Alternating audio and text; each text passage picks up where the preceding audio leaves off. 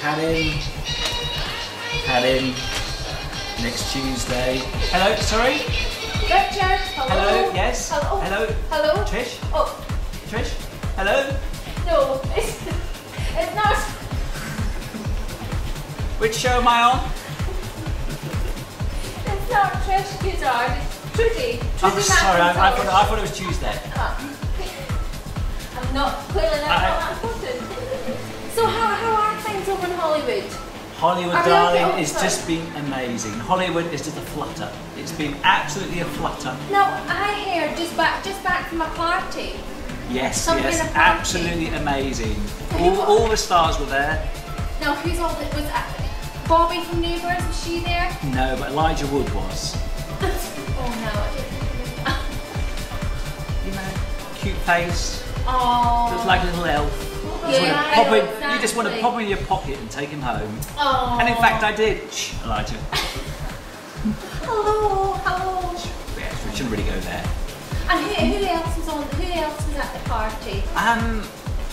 Any gossip? Any gossip? Well, I did actually sort of have my hands full for most of the party.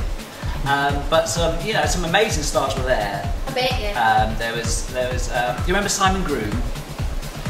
That was probably before my time. Yeah, Simon Groom. Yeah. He was there. He was there.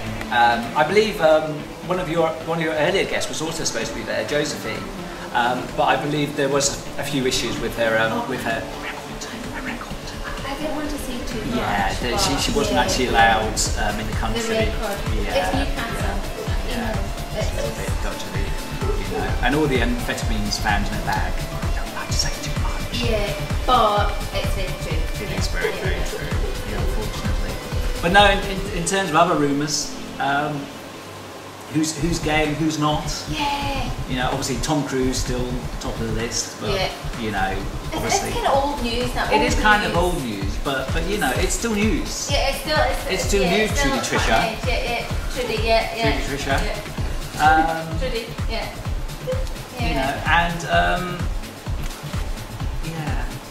No Australian stars or Scottish stars over there. I don't believe so. No. They're a bit, you know, passé. Yeah, they're a bit passé. What about Kylie? Josephina's asking for Kylie. Well, I'm bored of Kylie now. She's over here, but you know, ever since she did Doctor Who, she's just gone off the boil. She really hasn't.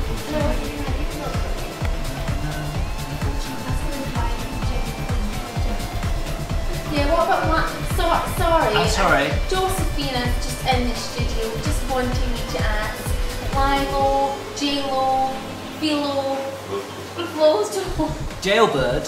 Yeah, exactly. We had Jailbird. Yeah. Briefly. Just very, very briefly. Yeah. But she's not very good. Yeah, she had to go. Yeah, her car arrived with flashing lights. It's not good. Better to be with us. Better to be here with us. Exactly. You know, but no, I mean, it's just one big party town at the moment in Hollywood. Very jealous. You know. So Elijah, no, don't worry, it won't be too much longer. Oh. I'm sorry. Well, we'll let you get back to whatever you were soon. doing there. Thanks for that. Thanks. Okay, thank you. Thanks. Thank you. Bye. Thanks, Trudi.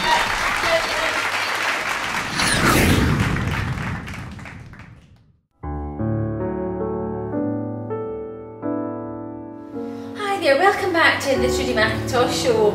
I just thought it's a new year and new beginnings, and I wanted to try something new. So the other day I tried whitewater rafting. Never again. Specifically to a wanker called Chris P. Pussy, he kept saying pussy. And I don't approve of that at all. Going down, nearly getting drowned. I'm all for new things and new beginnings, but that was just hell. That was terrible. So I would not recommend that to my viewers, especially if you do. It's just awful. So don't do that. That's my advice today. Don't do extreme sports. Just don't do it. Don't bother with adrenaline. All the adrenaline you need is on the Trudi McIntosh Show, and I'll give you that adrenaline. You don't need to be hopping down a bloody Tully River. That's fine. You don't need to do that. Join me on the sofa, and that's all the adrenaline you need. the sofas. Troy. Sebastian. He's a new character in Home and Away. Great character. Let's get Troy in here. Troy, welcome.